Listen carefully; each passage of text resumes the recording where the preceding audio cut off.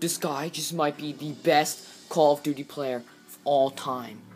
Look at that. He's already 15 prestige, level 50 with that much money. But look at this, guys. Dude. He only has 3 hours spent in the game with the 0.28. Actually, I think that's the win-lose ratio. And he only has 500 kills, while I have a few thousand. He is possibly... Just kidding, he got so hacked.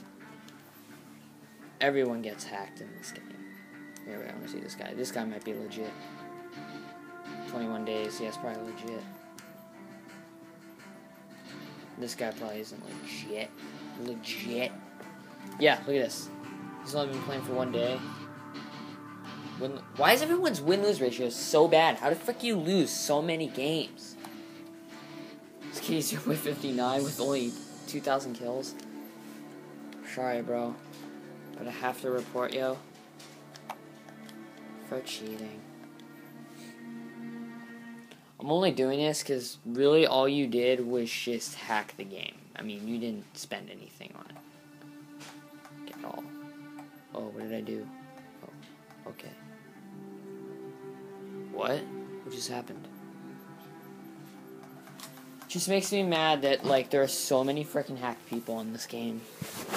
Like, literally no one played how they should have. And Call of Duty Ghosts looks like crap to me.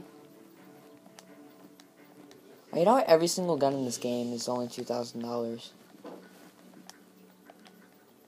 Except for the secondaries. They're like 1,500. Sniper rifles. Alright, see you guys later. I'm gonna keep playing until I get the L90 Epic 6.